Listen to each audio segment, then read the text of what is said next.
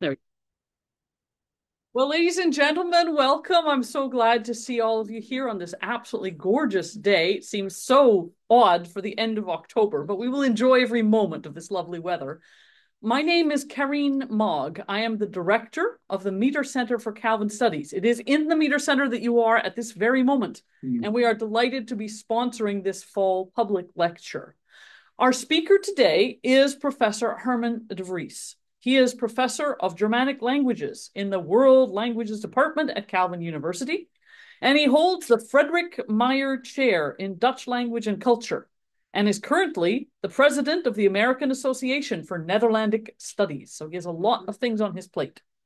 He began his teaching at Calvin in 1997, the very same year I came. We came the very same year, following his studies as undergraduate at Calvin College and his graduate work at the University of Cincinnati, where he obtained his PhD in 1996.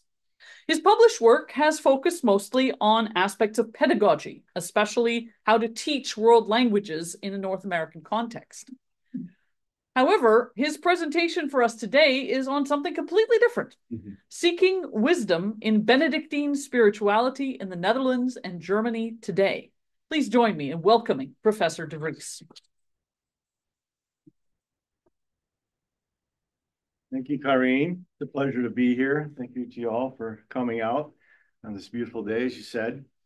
Let me begin by acknowledging that it is somewhat strange for me to be talking to you today about the Benedictines. I'm not Roman Catholic. I'm not an oblate in the Benedictine order. I can say more about oblates later. And I have not yet stayed as a guest in a Benedictine monastery. And yet, I want to talk to you about the Benedictines in the Netherlands and Germany today. Why is that?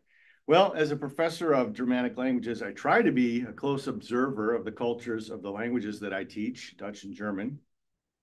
And by virtue of my own interests, I try to pay attention to places in the culture, in these cultures, where spirituality is a topic. And I'm a fan of those places in bookstores and on the internet where we see the intersection of the topics we'll be looking at today. So I'm trying to make sense of some interesting trends that I've seen in the area of spiritual formation literature or personal transformation literature in the cultures where I dwell in my teaching and learning. At these intersection points, I found that the Benedictines keep showing up. And this has surprised me. This has fascinated me. So today, I'm happy for the opportunity to talk with you about something that's basically a topic of interest for me. The title attempts to capture the phenomenon in a nutshell, seeking wisdom in Benedictine spirituality in the Netherlands and Germany today. Well, let's start with some basics. Who are the Benedictines? This seems like a fair question to start with at a Calvinist university in North America. So here's a really short overview. The Order of Saint Benedict is, well, maybe I'll advance here. Oh, here we have it. The Order of Saint Benedict is one of the oldest Roman Catholic orders. The patron Saint Benedict lived in Italy from roughly 480 to 550 AD, so roughly a half century after Augustine. Benedict founded monasteries during the Great Migrations after the fall of the Roman Empire. And most famously, and certainly relevant for this talk today, he established what is considered the longest standing rule, commonly referred to as the Rule of Benedict. And a little show and tell. So the rule, in Latin, regula, is a written set of guidelines for the personal and communal living within the monastic order. Benedict's rule is a relatively short booklet of 73 short chapters, thematically or topically arranged. Divided into daily readings, Benedictines read through the rule completely 3 times a year, and probably more accurate to say they hear it read to them during certain meal times, a total of 3 times a year. And I got to ask Karine, I wonder if we have any old rules maybe in the collection here, but that's for another time. So the Order of Saint Benedict has around 50 monasteries in Germany. In the Netherlands, there are 8, as far as I can tell, 8 active monasteries or convents. By contrast, in the United States, there seem to be around 50 total. So Benedictine monastics are cenobitic, meaning they commit themselves to communal living. They also commit themselves to what's often called the old trias or triad of vows, in Latin called stabilitas, conversio morum, and obedientia. And I'll say more about these commitments in a moment. The Benedictine order formally recognizes what are called oblates. These are laypersons outside the cloister walls who formally commit to living according to the vows and structure of the Benedictine order to the extent that their lives enable them. While the number of actual monastics and novices is stable or shrinking in Europe, the number of oblates are now growing, and they outnumber the number of monastics. Benedictines are also known for their hospitality. They offer lodging to visitors who are then allowed to partake to the degree they wish in the daily hours, the 5 to 8 periods of communal prayer, song, and scripture reading. Guests seem to be drawn to the monasteries as places of retreat and restoration. Well, I said before that there was surprising, I'm a little ahead of myself, I'll just leave that up there. Surprising interest in the Benedictines today. Well, why do I say surprising? Well, the Netherlands, like all of Europe, has seen dramatic decline in the role that the church plays in society. This is not news to us. And in modern cultures addicted to novelty, how could a monastic order 1,500 years old possibly be appealing? And yet this order of St. Benedict persists. The guest houses are full with waiting lists besides. Readers are buying books by authors who are translating Benedictine wisdom into modern day contexts. There is a related niche of spokespersons for the Benedictine way on the internet, various places, YouTube. And prominent Benedictines find themselves on talk shows and podcasts, even in spaces which are normally of a Protestant bent. I've even found references to Benedictine thought in church newsletters, which are available on the Protestant Church of the Netherlands website. Am I suggesting that the interest in Benedictine thought is mainstream in Dutch and German culture? No. But it is remarkably present in the conversations around and the literature on spirituality and spiritual formation. So let's meet some of the people who are popularizing Benedictine thought. The most prominent public figure of the German Benedictines is a German pater or padre, a monk named Anselm Grün. We have some from the monastery in Münster-Schwarzach, Bavaria, that's near Würzburg. Anselm Grün has been called the best-selling German author of spiritual literature living today. There's some more detail about him. By some counts, he's published over 300 titles. And before his retirement nearly 10 years ago, he was delivering 200 public lectures a year and was a frequent interviewee on German radio programs and talk shows. A lot of those you can find on YouTube. He continues these things, though scaled back today. This is a rare thing for a monk in an order that's known for its stabilitas, or staying in one place.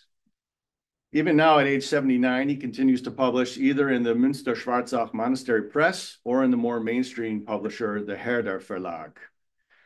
Now, I must admit that while I was... Anyway, time out, I'm going to show you some more.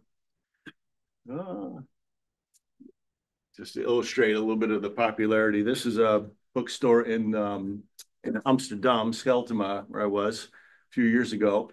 This is the entirety of the enormous bookstores section on spirituality literature from all traditions around the world.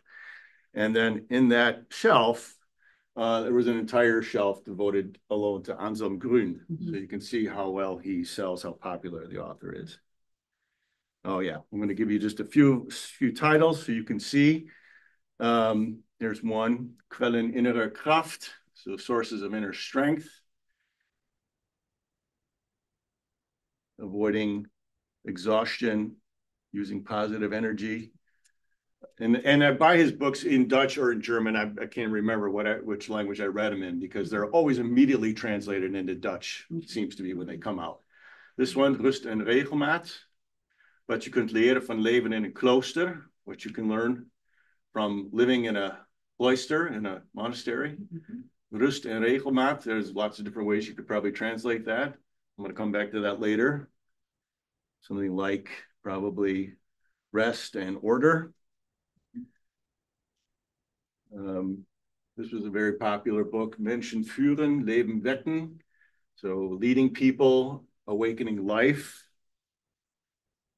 And this one I got in Dutch, was originally German, Tijd van je leven. So time of your life, dealing with a precious commodity, time. So I was a little bit second guessing myself whether or not, how relevant Grün still is he still talked about, is he still recognized, because he's been retired for a number of years. And then lo and behold, oh, sorry, time out here a little bit more. I had a few more examples of his presence. These are screenshots from YouTube.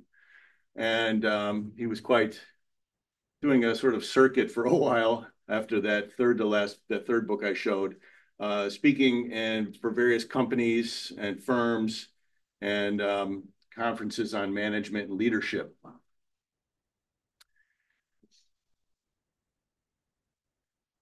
And just this last week, so I was wondering, how relevant it is. And just this last week, you can see the date there is October 18 this year.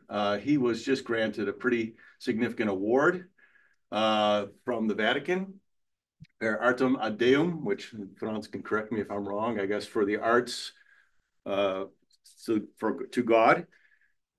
And with his more than 300 books, the Benedictine Pater Anselm Grün is considered one of the most successful German authors for religious books, and he is awarded for this writing accomplishment. So a very significant recognition of his life's work just from 2 weeks ago. And here's a little detail of the announcement that came out about that. And I'll just zoom in on one part of the text here. Let's see here. We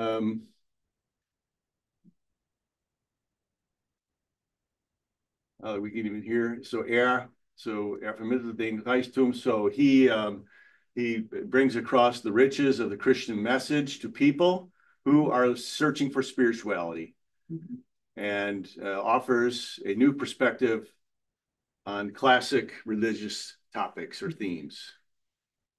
His works help people not only to understand Christianity, but they also stimulate to a deeper reflection about the meaning of life, of faith, and the position of people in the world.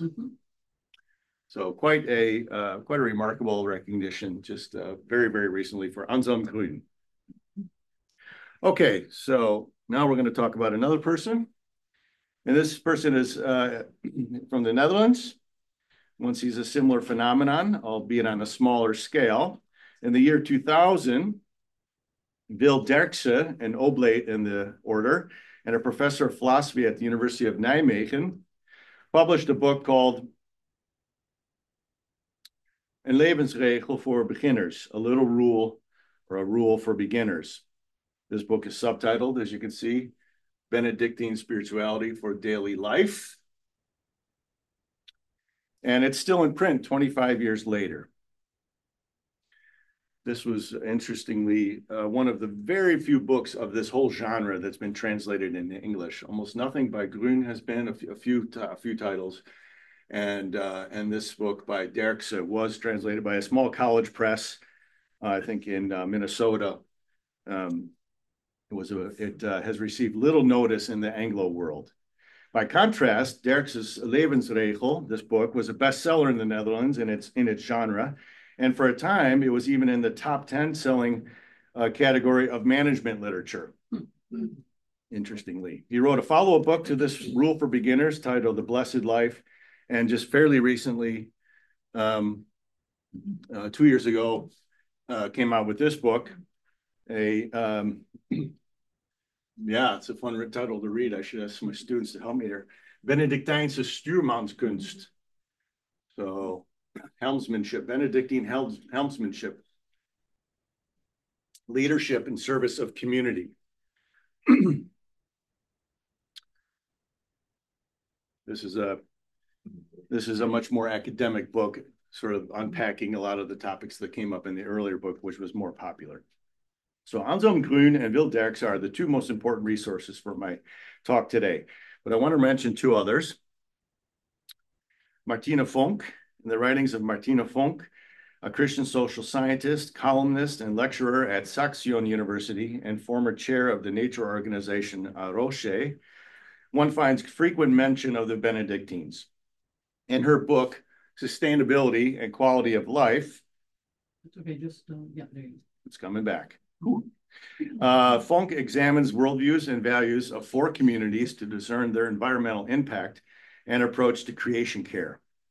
One of these communities is the Benedictines, where she spent considerable time as a guest and a volunteer in Benedictine farms and gardens.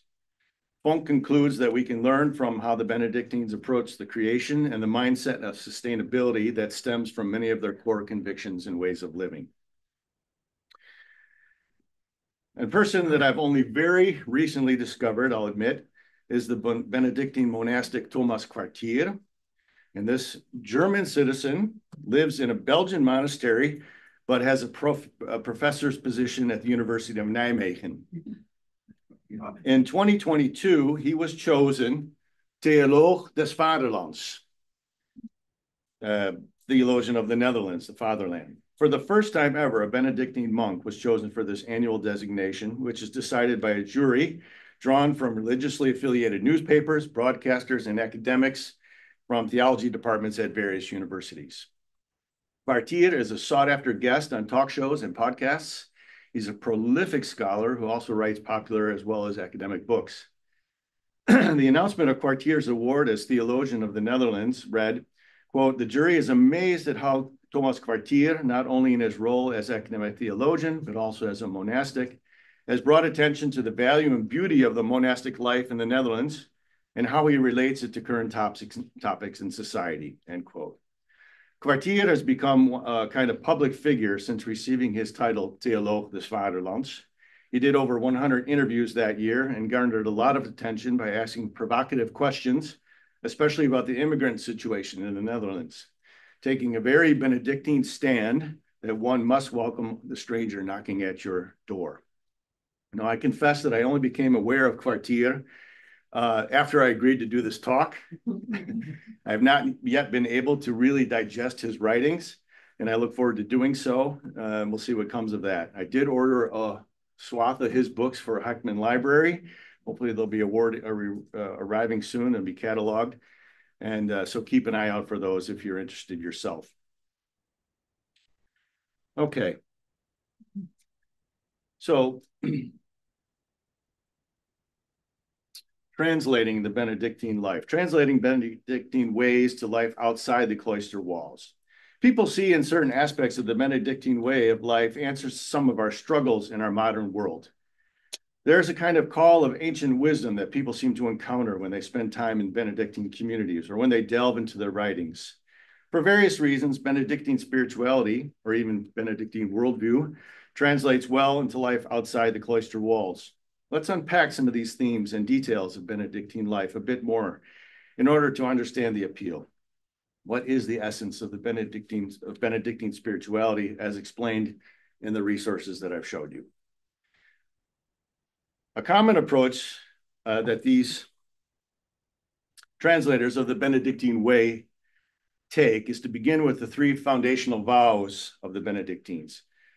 So these are somewhat unique to the Benedictines. Of course, have the other vows that all orders have of poverty, chastity, and so forth. But these 3 are particularly Benedictine and Trappist and Cistercian. Stabilitas, obedientia, conversio morum.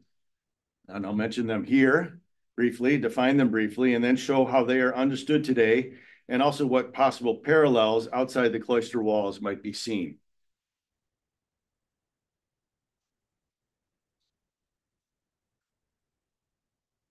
So stabilitas, constancy would be one translation of that. I'm putting some Dutch words on here also for the sake of my students who are here. Thank you for coming. You can see some of these. The Dutch would be bestendigheid. Would be one way to say that. Often referred to also as stabilitas loci or loci, so stabilitas in place. Originally, Benedict was wary of the wandering monastics of his time. He insisted that members of his communal order made a commitment to stay put, commitment for today's times. Dirkse suggests that this means sticking with your community and not running away from the situation that you have chosen. I think I have some more detail here for you. Yeah. Not running away from the situation that you have chosen. The Dutch, volhouden, persistence. Quote, even when it appears that things won't turn out well. Words like fidelity are used, trouw, that's a Dutch word. It's about growing and blossoming where you are planted, in this situation, in this family, in this organization where you have given your yes to, and not to someplace else. That's a quote from Dirkse. How to apply this? Well, Dirkse says, in every context, you can practice being there in a small act of faithfulness to what this moment requires of you. In a telephone call, in your work, and I'm quoting here from this book, in your work as a mechanic on a Boeing 747, in preparing a meal for your family, in patching a bicycle tire. It's a Dutch book. For all these matters, the truth applies that things flourish through our attention, and then we flourish too. One cannot help but notice here that the emphasis on attention and paying attention, that this is echoed in other spiritual traditions. For example, I think here of the Buddhist poet and peace activist Thich Nhat Hanh, or even the popularity of the mindfulness movement in positive psychology. Conversio morum, literally conversion of behavior. Now, of course, as Christian monastics, Benedictines are concerned with holy living. Their approach, however, is not ascetic heroics, but daily improvements. Dirkse grabs here an English language phrase when discussing this, and he says it's about turnaround management, but then on a very modest micro level, namely that of yourself. In place of the unattainable, everything has to change approach in life, the Benedictine vow of conversio morum corresponds in some ways to the thought of the Stoic philosophers. Work on small, achievable things, say the Benedictines. Make these small betterments a habit. And one here cannot help but notice overlap with other concepts in our culture that we hear of. I'm thinking here of the Japanese notion of kaizen, which has been borrowed from Japanese manufacturing, applied to positive psychology. And you see this even in self-help literature when you're in the airports. James Clear's Atomic Habits, or the psychologist Robert Mauer's One Small Step. So these are modern ideas in our airport bookstores, but the Benedictines have been talking about them for 1,500 years. Obedencia. So it looks a lot like the word obedience, right? For the Benedictines, it has everything to do with listening. In fact, that's the first word of the entire rule. Ausculata, I think it is in Latin. That's sort of related to the root word of stethoscope as well. So deep listening. This is super embedded in Benedictine culture, according to these works. The idea of close listening. It comes from audire, so that's an intensification of audire, which is to hear or listen. So it's extra intense listening. And what's fun is to look at the Dutch word there. So, to obey is, or obedience is gehoorzaamheid. Well, horen is in that word too. So it's really fun when you start teasing the etymologies of these words and you get a deeper understanding. The Benedictines use the phrase listening from the heart a lot. Quoting Dirkse again, it's allowing yourself to be told what to do, wanting to listen to another person's advice, the so difficult letting go of your own stubbornness, the Dutch word eigenwijsheid, your own wisdom. Hearing a lot of comments about that one. I wonder if you heard when you were younger, eigenwijs, right? Yeah. Obedience is first an internal positive response. Giving a response often goes hand in hand with losing and finding yourself at the same time. End quote from Derksen. Nice application by Derksen. He says, what can this mean for us today? He says, you can ask yourself at the end of the day, was I alert to situations that required my response? Was I really listening to my kids?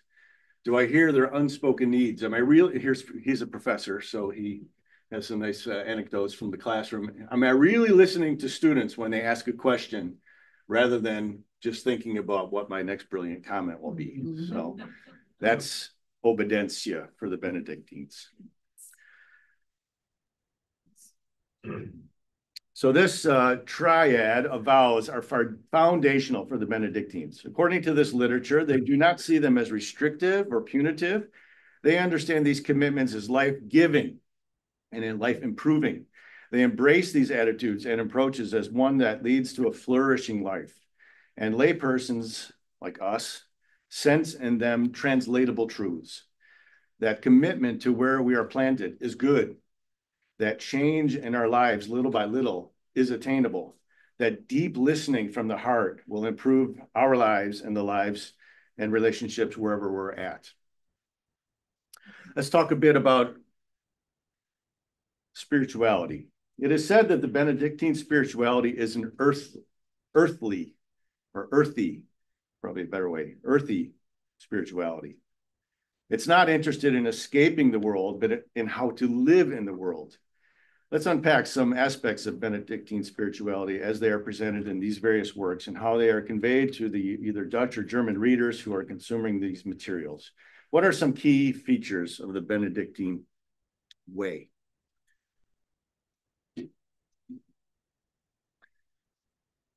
Okay, we'll start.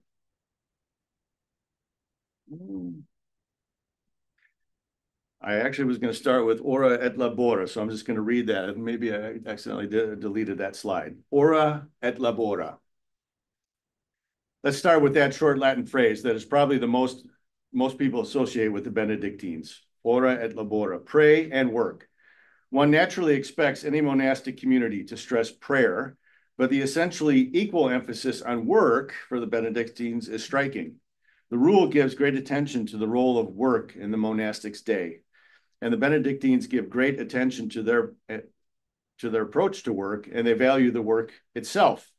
And yet, given the structured nature of their days and the constant balancing of their energies in the multitudes of psalm and prayer time, the ora of ora et labora, they achieve a balance and maintain an equanimity that observers notice. This sense of balance is both nourishing to those within the community, and it's also attractive to those outside. Next one, ut in omnibus glorificatur Deus, that in all things God may be glorified. And this is a central motto in Benedict's rule. The upshot of this internalized manner is that the followers of the rule try to do everything with attentiveness and care. Benedict's injunction has led to a culture of excellence and beauty amongst the monastics in this tradition. It is no surprise that the Benedictines have cultivated the arts and artists. The architecture and aesthetics of their monasteries displays a simple beauty, a durability, and exquisite craftsmanship. It is said that a Benedictine will be observed exerting the same care and precision, whether writing a homily or sweeping a floor or arranging flowers in a vase or tending to any other chore. The omnibus in all things, every activity of life, to the glory of God. Well, there was the ora labora, and you heard my description of that. So we'll move on to the next one, and that is structure. Structure. Benedict himself had a deep antipathy to idleness. Anselm Grün comments that for Benedict, God is a God of order, not chaos. So this is one of the books that deals with that quite a bit. It's originally in German. It's fun to look at the titles. So the original German, Klarheit, Ordnung, Stille. So Klarheit, clarity, Ordnung, order, right? Stille, silence, right? Yeah, this was co-authored by a journalist who was trying to translate what we can learn about life from in a cloister, in a monastery. The Dutch, as I said before, Rust en Regelmaat. Clearly, the translator chose that title because of the alliteration. Mm-hmm. Sounds nice. You also see the word sort of regularity and regelmaat, mm-hmm. right? Rust. It can be rest, but it can also be calm. And so all these ideas are embedded in the idea of structure, or part of a Benedictine understanding of structure. The task of God's creatures is to participate in the continuous divine direction away from chaos toward order and the blessings that order brings. This is immediately apparent in the unfolding of the Benedictine day, which is a careful orchestration of the hours, the moments of prayer, between which there is time for work, recreation, reading, food, and more. So there's a time for everything, but it's structured time. We're known for the hours, these 5 to 8, depending on which community they're in, moments of prayer where they go to the chapel to pray and so forth. But then in between those moments, there's also very structured time for the things I mentioned. Structure, hugely, hugely important for the Benedictines.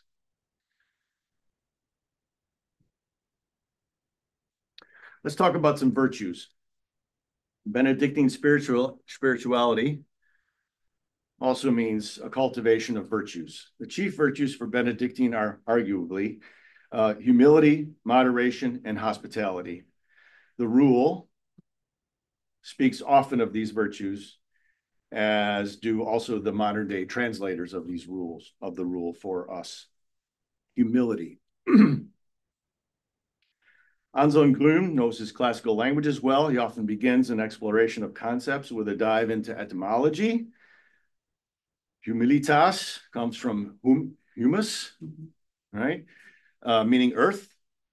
Humility means standing on the earth with both feet, accepting your humanity, not putting yourself above others, respecting creation, respecting products from creation, and things crafted for our use. A cultivated humbleness was for Benedict not only a theological reality before Almighty God, it was also a necessary posture to ward off discord in the community. And egalitarianism reigns amongst the Benedictines, where they all take their turns, for example, on kitchen duty. No one is above the menial tasks. Humility also informs the care that Benedictines give to the goods of the monastery. In the rule, Benedict is so particular as to give instructions as to how the members of the community are to take care of the utensils in the kitchen and the tools in the monastery. Moderation. Benedict was clearly influenced by the classical virtues of the Greeks and the Romans. Aristotle championed moderation as one of the moral virtues. While the Benedictines, like other orders, insist on common possession, the Benedictines are not monastics of austerity. Benedictines, like Augustine, have a deep affirmation of creation and its goodness. They will not shun but enjoy fruits of creation, such as arts, music, the sciences, mathematics, craftsmanship, food, wine. However, in all these things, they stress moderation. The virtue of moderation goes hand in hand for Benedictines with the constant striving for balance in all things. Oh yeah, I wanted to put these Dutch words here in German words. So humility, one of the Dutch words for humility might be nederigheid. So neder, keeping yourself low to the earth, to the ground. In German, Demut, and moderation, met mate, in German, in Maßen. So having to deal with, actually those words suggest the English equivalent of measure, right? So moderation is about measuring carefully your needs and your energy and what you do with who you are and having that in the right measure. So I guess I like how the Dutch and German words suggest more the idea of measure than does the word moderation, at least to my ears. All right, where were we at? Hospitality, right? Yeah. So in Dutch, gastvrijheid. In German, Gastfreundlichkeit. That's also really interesting, isn't it? How for the Dutch, it's about the freedom of the guest. Yeah. And I guess, and in German, it's more friendliness. The guest is a friend. You could spend all day doing these things, right? It's so fun. This is why we learn foreign languages, people, right? All right. The saying that one reads over and over again in this literature is what, and it comes directly out of the rule: welcome every guest as if they were Christ themselves.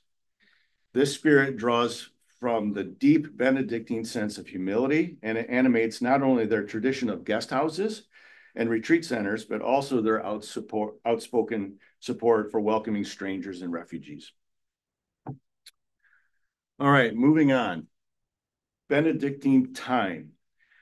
Losing my voice a little bit here. So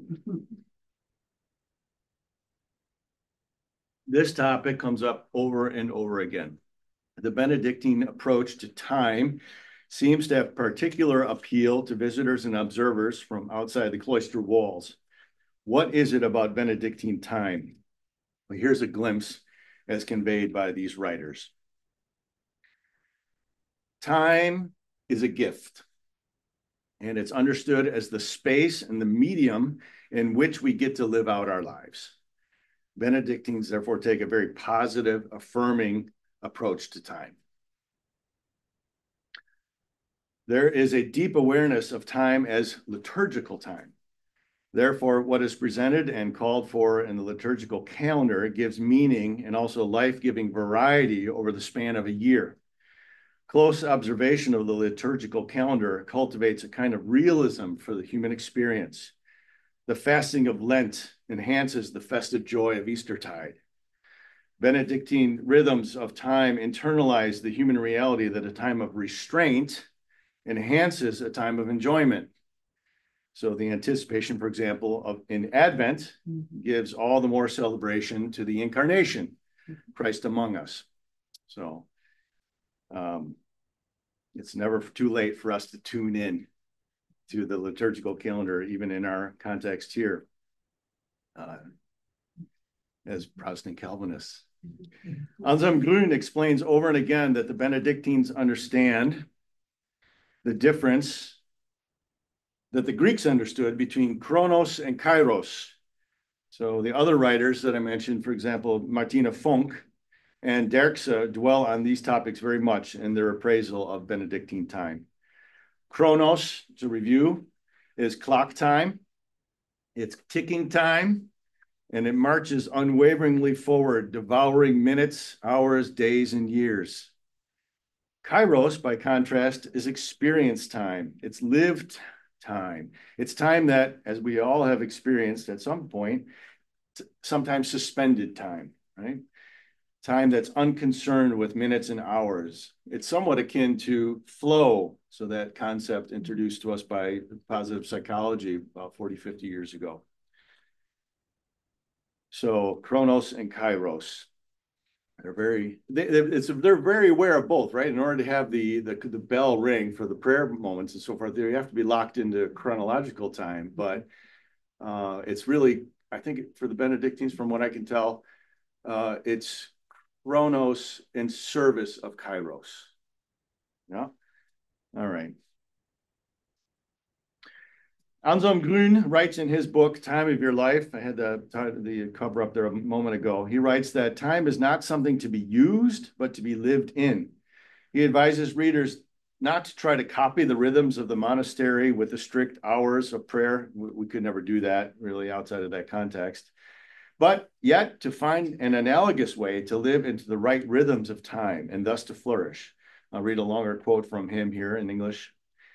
The right way to live is to trace the inner rhythm of your own body and of the whole cosmos and to orient yourself to that. Then we are healthy, in harmony with ourselves and in accord with our true selves. If you devote yourself to the rhythm of time, you don't experience it as a tyrant whom you must slavishly serve, but as a gift that is of service to you. It causes you to experience time as a space where you are at home. It's worth pondering for a bit. So Benedictines are deeply in tune with what they consider the curative, healing rhythms of time itself. All right, moving toward the end here, in the rule for beginners from Derksen, the Dutch philosopher, who I'm quoting quite a bit here, he presents a final chapter in his best-selling book with the fetching title, Benedictine Tijdmanagement. I don't really need to translate that, do I? The subtitle is interesting. Een gevulde agenda, maar nooit druk, which translates to something like, your calendar planner is full, but you're never too busy. Wow. All right. This seeming paradox is made possible by the Benedictines' understanding of life and days in this holy rhythm that we're talking about. Derksen further suggests that three Benedictine art forms emerge here, primarily from principles derived from the vow that we unpacked earlier, the vow of obedientia, that of listening and responding. So these three arts that Derksen suggests, they are the art of beginning, the art of stopping, and the art of relaxed dignity between beginning and stopping. En de Dutch there, de kunst van het beginnen, de kunst van het ophouden en de kunst van de ontspannen waardigheid tussen beginnen en ophouden. Ophouden might be, you could translate that as quitting too, but I like stopping better. All right, let me talk about those briefly. The art of beginning. Benedict emphasizes over and over again that in the rule, there should be as little time as possible between call and response. For example, when the bell rings for prayer, monastics are to immediately lay down whatever tool is in their hand and, quote, hasten to the chapel. So this Benedictine reflex cultivates the art of beginning. And this habit can help us confront the human experience that beginnings can be hard, especially those things we'd rather put off until we feel like it. The art of stopping. In order to begin the next planned or scheduled moment of your day with the right disposition, you must be able to stop what you are doing at the scheduled time, even when you feel like carrying on. This Benedictine reflex not only emerges from the order's commitment to moderation, but also to the internalized notion that humans thrive with healthy alternation and sequencing of differing tasks. There's a strong sense of that in the rule. A Benedictine will have a natural aversion or even a revulsion at the notion of multitasking. It would go against the grain of their commitment to attentiveness to what you are called to do at the moment. But they are very good at quickly switching to their next task without delay and then being fully present in that moment. Will Derksen gives an illustration to underline this capacity. And this illustration that he gives is so thoroughly Dutch in context that I must cite it here. He discusses how, say, after a very difficult faculty meeting at the end of the day, it is very healing and refreshing to turn your attention completely now to the commute home. And so here's a quote from him. Benedictine stopping means allowing yourself to let it completely sink in that, quote, now I'm on my bicycle. Now I'm riding home through this beautiful polder. Were that all our commutes were like that, but to be able to focus completely on that moment and forget about that awful faculty meeting that you just left 15 minutes ago. And then finally, the art of relaxed dignity between beginning and stopping. Anselm Grün writes that, quote, spiritual living means attentive and intentional living, end quote. Benedictines stress the idea of attention, giving full attention to the moment in whatever you're doing, be it work or recreation. This is the art of doing between the starting and the stopping, not only with focused attention, but also with a calm acceptance of what that activity entails. So Derksen stresses that the idea is not even to focus on getting things done, but just to do something well. It is to do everything with dignity. And the Dutch word for here would be met waardigheid, or the German met Würde. So those two words have value built into them. And this refers to any activity whatsoever. So a phrase that I have seen repeated over and again in this literature is, quote, the same attitude or approach in your recreation time as in the chapel, end quote. There's no hierarchy of value here, no hierarchy of dignity. Bring the same attentiveness to sweeping the floor as to writing the keynote lecture. Benedict stresses such an attitudinal approach to work in his rule, where he's also fond of reminding the brothers and sisters not to complain about the work set before them, even when it seems particularly difficult. That's a topic I didn't put on here, but also Benedict is obsessed with telling the monastics not to murmur, not to complain. It's a grave sin. I'm trying to remember that.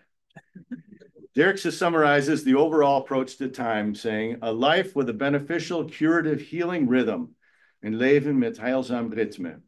He says that Benedictine time can translate outside the cloister walls. One has to find the fitting rhythm and then develop a fitting schedule in order to your day. And this should ideally feature a fixed pattern that allows for the rhythm of exertion and relaxation. So the spiritual inhaling and spiritual exhaling. That rhythm is super important. This way of moving through our days, honoring the gift, the seasons, and the rhythms of time is how Benedictines understand time to be life-giving rather than life-draining. Okay, the last major topic that I'll raise here, and I won't go into detail, is maybe what might be called Benedictine-style leadership. I can only give a brief overview, and to do this topic justice would really require part 2 to this talk. But there seems to be an appetite for learning about the art or skill of leadership from the Benedictine tradition. I referenced earlier 2 hefty books on the subject, Groen's Menschen führen, Leben wecken, and Derksen's Benedictine helmsmanship. Derksen also devoted 3 chapters to the Benedictine leadership style in his Rule for Beginners, which probably explains how it landed on the top 10 list for management literature in the Netherlands. Groen has also given many lectures and keynotes for businesses and organizations. How is this possible? The answer is because Benedict himself devotes sections of his rule to the office of the abbot and to that of the cellarer. Benedict was acutely aware of the need to define these leadership roles within the monastic communities. He had an acute sense of the need for structure, order, guidelines, and leadership for these communities to flourish. Therefore, the attention, especially on the abbot, the top dog, the CEO, one might say. The cellarer, one could say, is the top manager, the one in charge of plant operations and its employees. These are not insignificant functions even today. Benedictine communities own significant property and buildings. They have small farms, gardens even, and even as is the case with Münster-Schwarzach in Bavaria, a community with 100 monastics. They employ 300 people from the area for operations on their property, such as a retreat center, gift shop, vineyard, publishing company, printing press, and more. So many Benedictine communities run guest houses and retreat centers, and therefore cater to regular short-term guests. Some monastic communities partner with area schools for education and the arts as well. So I cannot speak to whether the Benedictine leadership models has translated directly to financial success of businesses. Perhaps that's a topic for someone to study. But it does seem to be a tenable assertion to say that one can learn something from the Benedictines about how an organization can be productive, organized, and serviced by contented workers and personnel. As Martina Funk summarizes, quote, Benedictine management is not focused on maximization of profits, but above all on development and well-being of people. Benedict is most concerned about this in his rule. His approach, to simplify greatly, is to focus on the character, the virtues, and the qualities of the leader first. These leaders, in turn, must invest themselves in the growth of their employees, each according to their abilities and needs.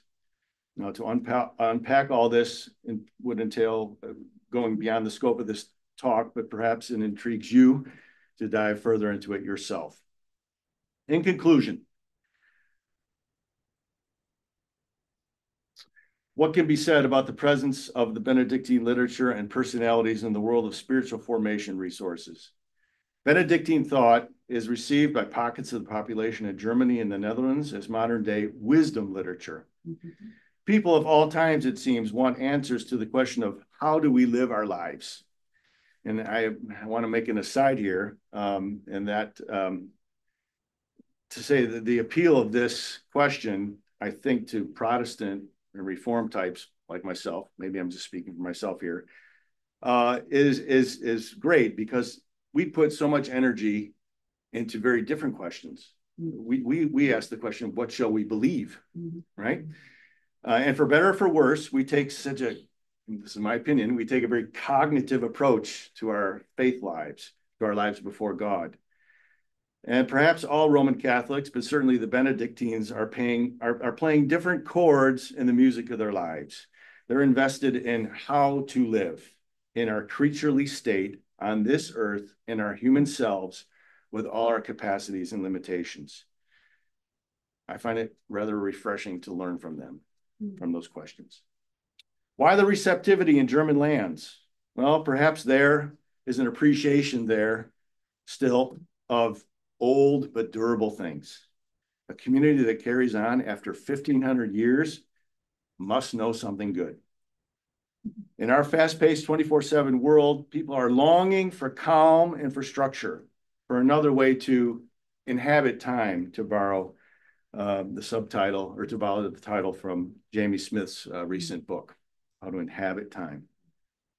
The Benedictines know and appreciate work, but they do not let it dominate their lives. The rule ensures them a structure that balances the active and the reflective life. So those are a few reasons for those outside the cloister walls to be looking to the Benedictines for wisdom. If these topics pique your interest, you're going to have to brush up on your German or Dutch to read most of what Anselm Grün, Wil Derksen, Martina Fonck, or Thomas Quartier have to say. But Derksen's Little Rule for Beginners is available in English. Our library actually has a copy. I'll return it at some point so you can check that out. Maybe you can get it via Amazon or something as well. A couple places, and this is how I'll conclude, where you want to, if you want to dive in further in English, I can recommend a few names. David Steindl-Rast, a German Benedictine who has lived in the United States and has written in English. He's 98 years old, still going strong, apparently. He has a fascinating talk on YouTube on gratitude. He's known as the Gratitude Monk. Highly recommend it. You can also read Kathleen Norris's book from about 20 years ago, A Cloister Walk. I also recommend the American Benedictine monastic Joan Chittister. She's a prolific writer and columnist with an online presence as well. And you can go to the rule itself and read Philip Lawrence's commentary on this website, christdesert.org. And he does a fantastic job of making the rule relatable and relevant for today. Those are all English language resources. If you'd like, I'll conclude by saying, bedankt, schönen Dank.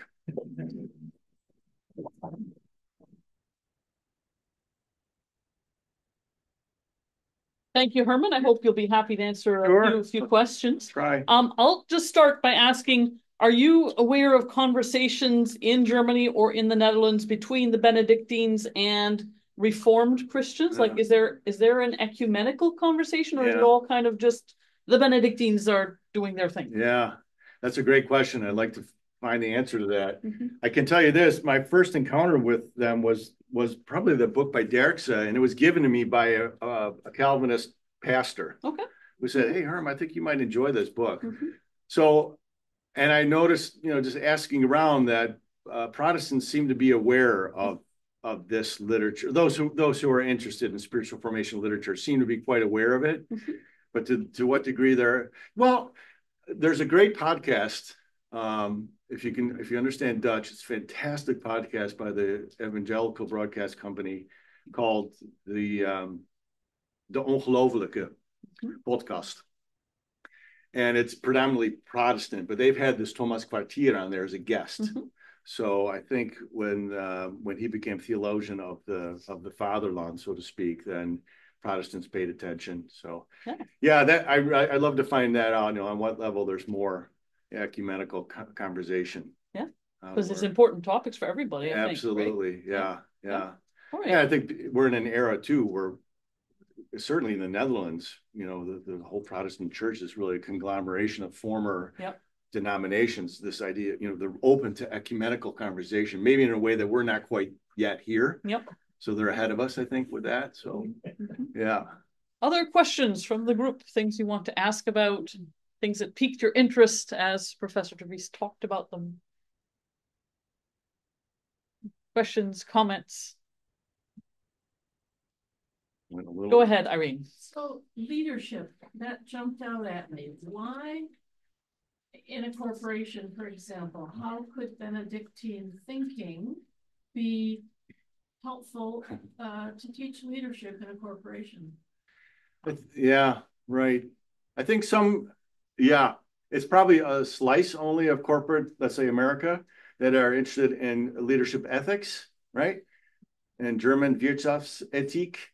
And, you know, I've seen, for example, Derksen has written about Patagonia, for example, is a company that clearly has made a decision, to the extent I'm aware, you know, to be sort of outside the mainstream in terms of its ethics of sustainability and taking care of its employees, going above and beyond what the American or the modern standards would be, you know, to raise the threshold in terms of ethical behavior.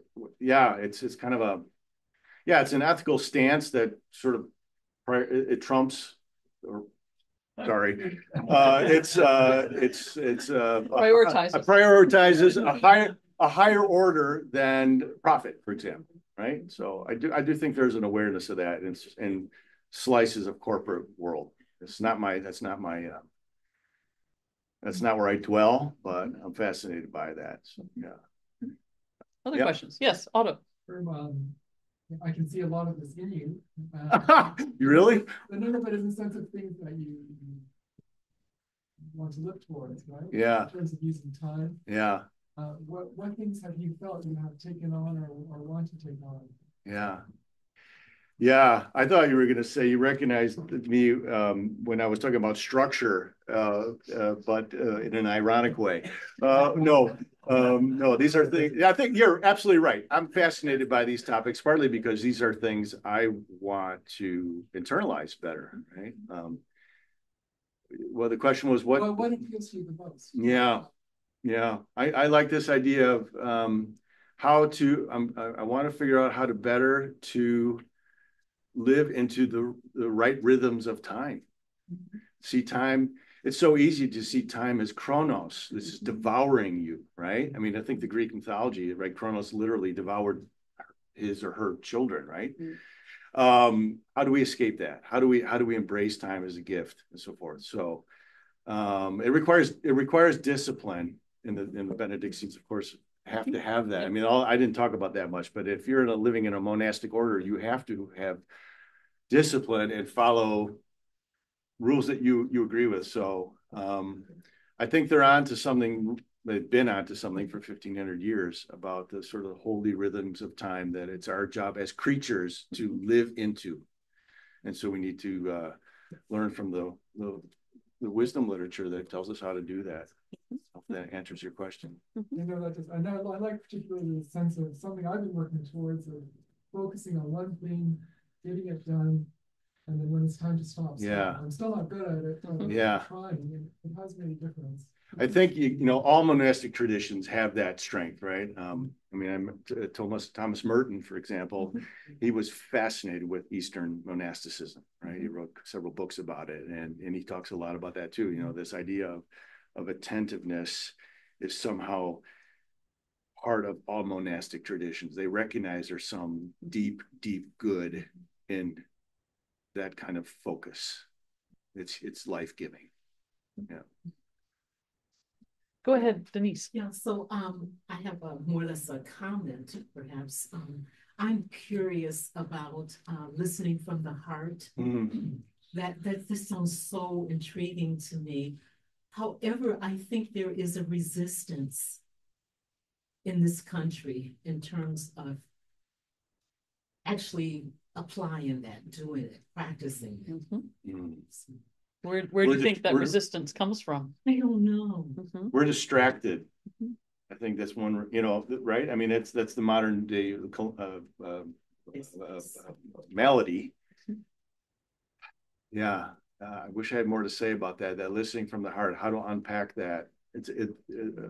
So a deep listening is no longer something about your ears. It's deeper. It's your heart. Yeah. If anyone wants to speak to that, I'd like to hear some more. But it's trying to also, it's a decentering exercise, I think, to figure out what it is that's being asked of you actually in that listening, right? So to be touched by something rather than just to process cognitively something. That's my best take on that one. Yeah, you know. There's a Dominican center here in our city. Yeah. I used to go with Carol Smith, if any of you remember Carol. Yeah. A lot, and that was very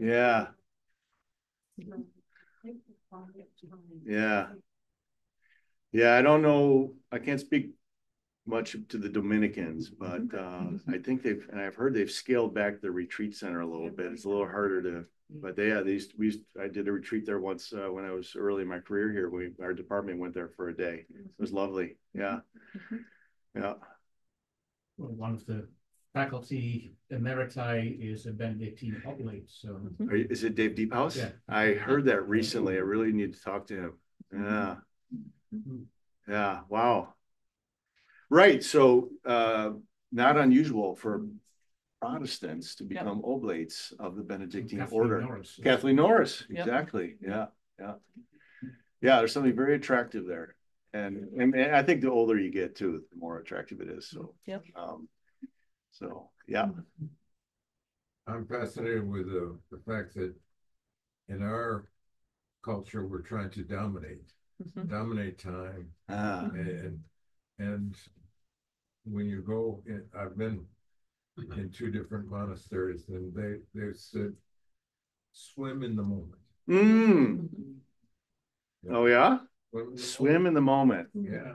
That's great. I hadn't seen that or heard that. You know, there's a book that if you live to be 80, you have something, so many weeks, 4,000 weeks, whatever. Oh yeah.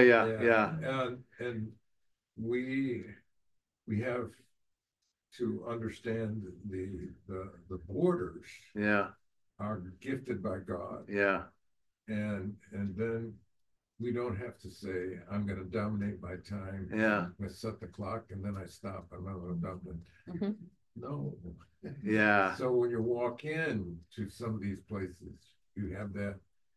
Okay. You feel that, huh? You don't have to dominate. That's fast. I love that. Swim with the moment. Swim in the moment. Yeah. Well, in the rule, one of the first things in the rule is Benedict says, remember, you will die. So it's the starting point, right? So you right away embrace those limitations of your life, and then there's a freedom that ensues somehow. Yeah. Dwight? Yeah. It's mostly outside of the scope of your talk, and I do early modern monastic colonization. Of course, the Benedictines are nowhere, right? They're not there. It must be the stabilitas piece. But I'm wondering, one, who's filling these German and Dutch monasteries? Are they being filled by Dutch and Germans, or are they coming from the outside? But if you're embracing your place, how do you even get Benedictines in the United States? Right? I mean, how do you focus on where you are, yet expand or spread or Well, I suppose certain circumstances are going to bring people around the world over time, no matter what, right? And then I suppose people will be called to that order, that way of life. So it doesn't mean, I'll say it'd all still be in Italy in the first Benedictine monastery. Franz, you have a comment? Well, maybe I can speak to please. You spoke about the Benedictine order, but the Benedictine order doesn't really exist until the 14th century when it gets organized as an order. It's predominantly a rule. Yeah. where people live together a monastic life. They adopt the rule rather than, and every monastery is a self-sufficient community. Right. So it's not, there's no, unlike the Dominicans, there's no hierarchical structure or internal visitation. Thanks for, this is good to have a late medievalist in the audience to remind us that you're right though. Yeah. And then often, what? I'm medievalist. Yeah. There apparently are even Lutheran Benedictine orders. Well, there's an Episcopal Benedictine monastery in Three Rivers. Yeah. St. Gregory's. Yeah. Thanks, Franz. That's great. That's a great answer to your question. Any other question? Last chance. Lyle, go ahead. Lyle, yeah. One of the things I've always appreciated about the Benedictine rule is that even though it's highly structured and organized and everything, it's very sympathetic to human weakness and human foibles. For just one example, and there are many, I mean, it says now, when chapel service begins, sing that first psalm very slowly to allow the stragglers to get there.